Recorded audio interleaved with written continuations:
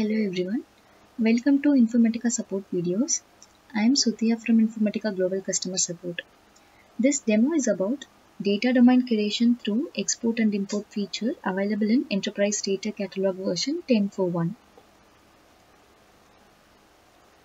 First we'll see the agenda for the video.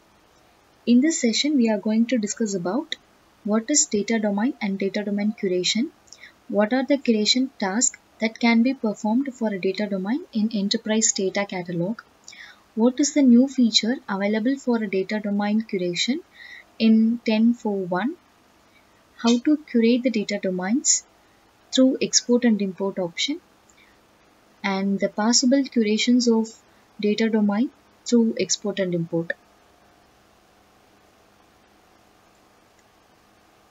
What is data domain and data domain curation? A data domain is a predefined or user-defined asset that is based on the semantics of column or the field data or a column or field name. Some examples of data domains are social security number, account status, IP address, and UPC code. Assigning a data domain to a column or field makes the asset easier to identify and understand. Data domains are inferred for column and field assets based on the profiles and based on the data domains that are assigned to similar assets. Curation is the process of accepting and rejecting data domains for assets. As you curate data domains for columns and fields, Enterprise Data Catalog becomes more accurate in making data domain inferences for other columns and fields.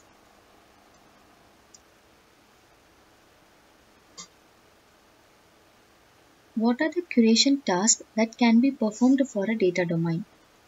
You can perform the following curation tasks for a data domain in Enterprise Data Catalog. Accept or reject the inferred assets for the data domain. When you accept an asset, the data domain becomes assigned to the asset. Reject any assigned asset for the data domain. Accept any rejected asset for the data domain. Note that if you accept or reject an inferred asset for a data domain, you cannot set the asset to back the inferred status. You can accept or reject one asset for a data domain, or you can accept or reject multiple assets at once. What is the new feature available for data domain curation? Effective in version 10.4.1, you can accept or reject the multiple inferred assets simultaneously. You can export the assets to the comma-separated file and import the updated CSV file into the Enterprise Data Catalog. The exported CSV file has inferred, accepted, rejected data domains column headings as shown in this table. You can edit the columns to accept, reject, or delete the assets. You can remove the data domains from the assets by deleting the data domains from the accepted or inferred data domains columns in the exported CSV file.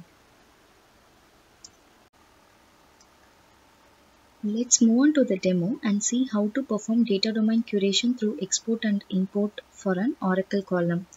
In Catalog, I have opened first name column of employee table from Oracle DD resource. Here we can see 2 auto-accepted data domains and 1 inferred data domain. Export the assets into CSV file either from here or from resource level.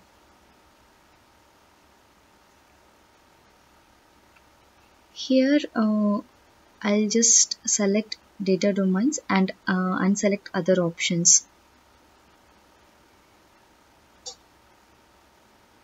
Just refresh the monitoring jobs page and download the CSV file.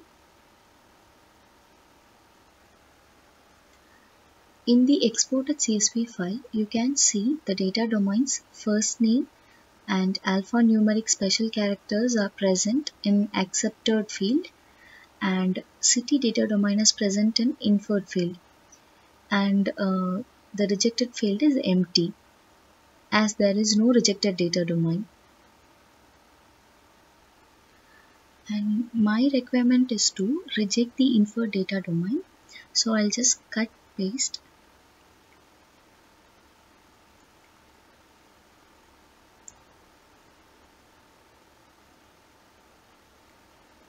Here you can see multiple data domains are separated by comma and enclosed by double quotes.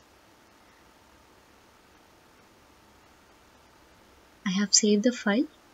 Now we'll import this file into the catalog. To import the file, open the resource, and from here you can use import assets button to import the CSV file. Click OK. Just refresh. And I'm going back to first name field. We'll refresh this field. Here you can see accepted data domains are present and the infer data domain is rejected. And this is done by the user Sudhya K.